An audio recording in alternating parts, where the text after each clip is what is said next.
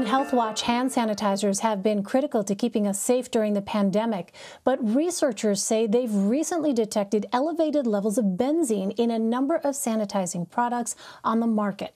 Benzene is a carcinogen known to cause blood disorders, including leukemia. The leading brand Purell and many others had no detectable levels of benzene. CBS News chief medical correspondent Dr. John LaPook reports. David Light runs Valisure, an independent lab and pharmacy that tests drug products for quality.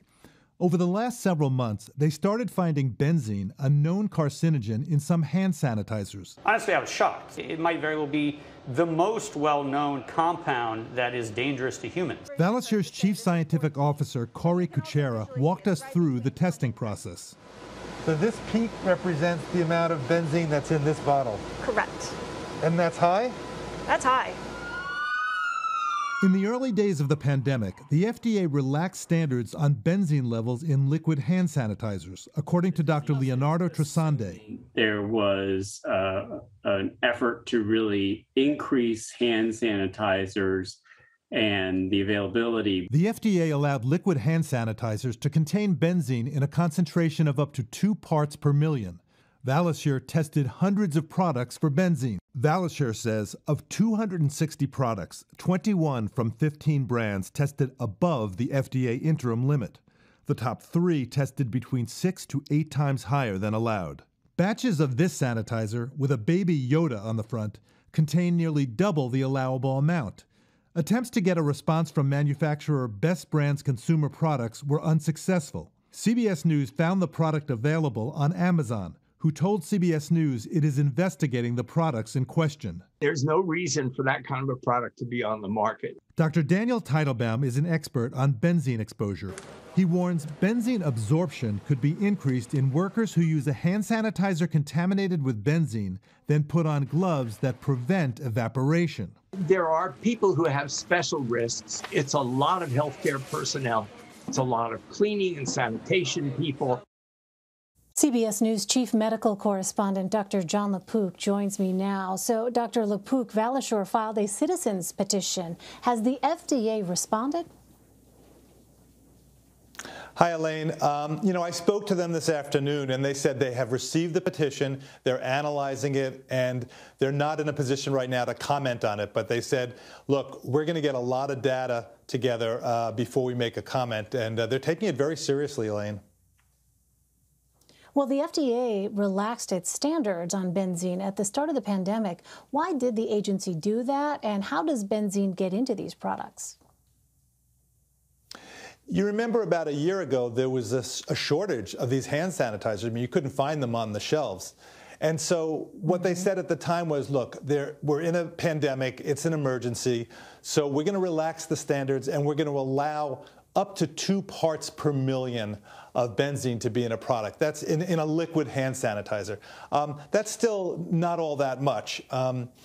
But what happens is that over the months that followed, there really wasn't any policing of it. Nobody was really looking at these to see, well, how much benzene's really in. I mean, not on any kind of a rigorous, comprehensive level. So Valisure, which is this company up in New Haven that is both a pharmacy and they also analyze the drugs that they're selling, they decided to test for benzene, and they were very surprised to find high levels in a relatively small number of products, but they were as high as, instead of 2 parts per million, they were as high as 16 parts per million. Now, it's not supposed to be there. Elaine, you won't look on the bottle of a hand sanitizer and see benzene written on it. It is a contaminant.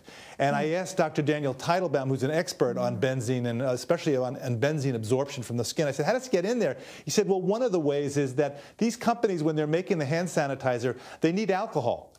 And one of the places that they can get alcohol from is a manufacturer who takes crude oil and then does a process on them, and then you end up with the alcohol. But benzene can be a contaminant of that process. And that's one of the problems here. I mean, most alcohol, he said, that you get, in a drink is plant-based, like from things like corn. The FDA has recalled hand sanitizers before. How can viewers find out if the products that they have at home have unacceptable levels of benzene or other harmful chemicals?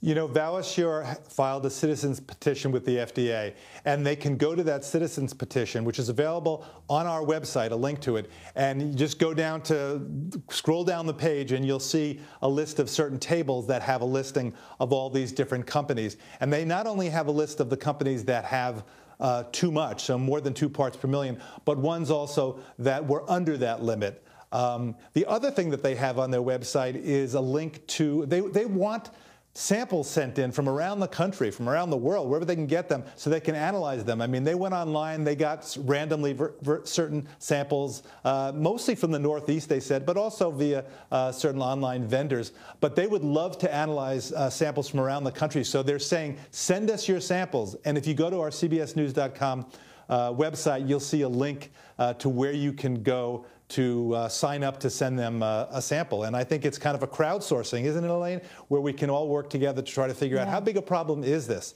Because we don't want to make too much of a deal of it. I mean, people I know can freak out thinking, oh my gosh, there's benzene in there, and benzene can cause potentially blood problems, leukemia over long periods of time.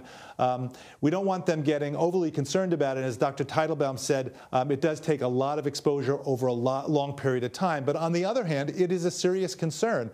And especially we learned, and I never would have thought about this without Dr. Teitelbaum telling me, that imagine you're somebody who uses a benzene-contaminated hand sanitizer, and then instead of it just evaporating from your hand and going off into the air, sort of relatively harmless, and instead of you sort of inhaling it or it going through your skin, if you immediately or soon afterwards put on gloves, rubber gloves, like the kind I put on at work, that could keep the benzene in. And so, you know, that's something that I do. Fortunately, I think that the Purell that I've been using at work, the sanitizer I'm using at work has been Purell, and that one is one that was tested as having no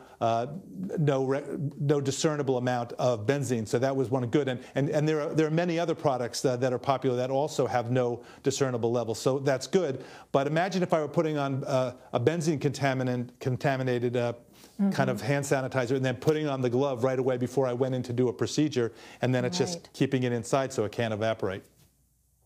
Right. Imagine that absorption over time, and how many times are you doing that a day? You know, bottom line, I wonder, John, is there any safe level of benzene? Because some people, you know, might still have some of this in their home cupboards, and they might wonder, and they might, you know, look at the website, but they still may have questions about whether or not their own level of exposure coupled with that level of benzene in that sanitizer is safe. I guess it depends on how much you're using it. Yeah, and you know, the point was made to us that there are some articles written about this. It's hard to find that one person concluded there's really no known safe level of benzene. I mean, it is something that can affect your DNA. It can cause blood problems. It can, over a long period of time, I mean, many years usually, a lot of exposure, workers who are working in plants or people who are pumping gas and really exposed to it all the time, that type of a person, not somebody who's transiently exposed. So we don't want people to get overly worried about this, but on the other hand, it shouldn't be there. As Dr. Teitelbaum said, there's no reason for it to be in hand sanitizer. So why have it in there? And it's up to the FDA right now. I think one of the things I spoke to them about today, Elaine, was, look, there's no longer a shortage of these hand sanitizers. Why don't you roll back the regulations and say, you know, you can have really almost any. I mean, I think the previous level was less than 0.1 parts per million. It's now 2 parts per million, something like that. It should be very, very, very low. And the answer was, well, we're still in the middle of a national crisis. It is an emergency, and there are some certain regulations that they have to go through and some technicalities. But I said, look, the logical thing to do right now is to say there's enough of this around. Why don't we just roll it back and say, look, you can't really even have up to 2 parts per million because it's not being adequately policed anyway. I mean, I think at the end of the day here, whatever the level it is that you set, Elaine, is that it's not being adequately policed. So who is it who's going to go in there and test these things and say, look, there's too much benzene in there or too much of something else that we don't even know about. The FDA only has so many people that can do testing, and it's being left up to the manufacturers to do it for the most part, and then to report in almost on the honor level. But what they're saying right now is, look, there's a problem, and we want you to go in there and stop this from being sold. And in fact, that is what happened with the product that was selling something with a logo that had a Yoda on it, and Disney said to them, look, stop, take it off the market, and we're going to do our own independent investigation to try to see what the levels that an independent lab comes up with. And I think that was absolutely the right thing to do. I mean, if companies did that, right? You see there's a problem, they act on it, take it off the market for now, and then see if they can confirm it, rather than saying, no, it's not a problem. The first thing in fixing a problem is recognizing that there is a problem.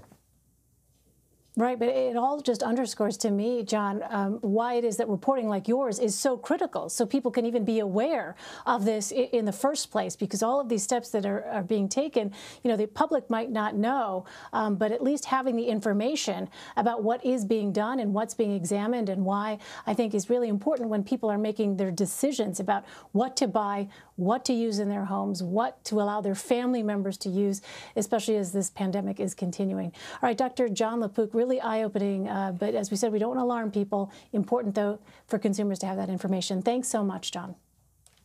Thanks, Elaine. Take care.